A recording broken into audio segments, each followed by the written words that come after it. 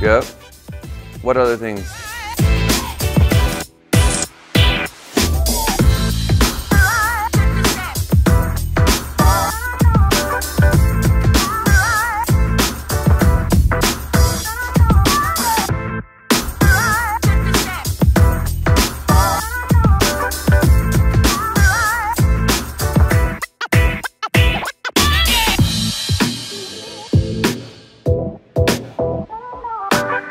The biggest bowling alley I've ever seen in my entire life.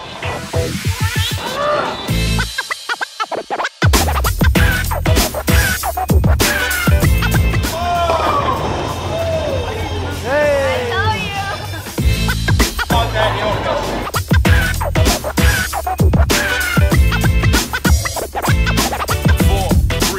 you! What up? We are here at the Successful CEO's Quarterly Planning Retreat. This is when we take some time to get out of the day-to-day in the business, to zoom out, see things from a bird's eye view, and really make sure we're clear on what needs to get done over the next 90 days. Because when you're an executive, it's important that you're focused on what needs to get done and you're using your time as effectively as possible. So that's exactly what we're doing with our business owners here. We've already had some amazing breakthroughs. I can't wait for you guys to see more, so check it out.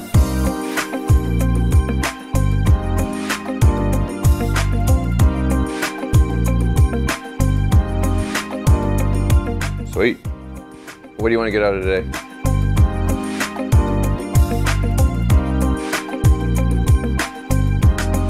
Side of that period of time, you message me, hey, should I launch this? Hey, should I tweak this? Hey, should I do this? And I'm like, just leave it alone. The data says it's not an issue.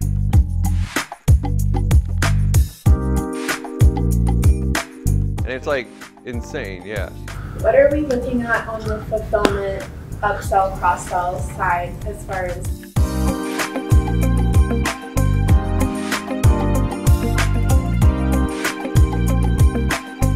I think my biggest thing from yesterday is there's no reason why I shouldn't acquire 10 to 20 more companies by the next time we meet, easily. I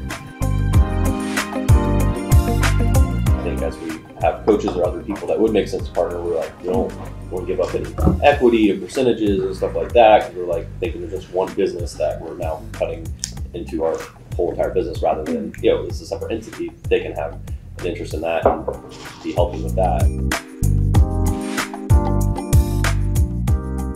We just wrapped up day 2 of our mastermind. We broke down our game plans for Q4. Everybody knows their North Star. They know their rocks.